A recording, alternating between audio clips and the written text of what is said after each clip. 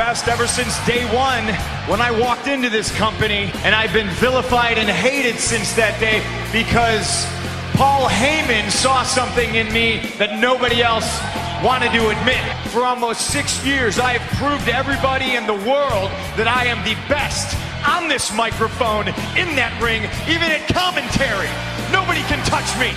So people in the back don't respect me. The people here don't respect me. I'm the best in the world. A year and a half ago, I said that I was just a spoke on the wheel. Fast forward to now, today, right now, I am the wheel.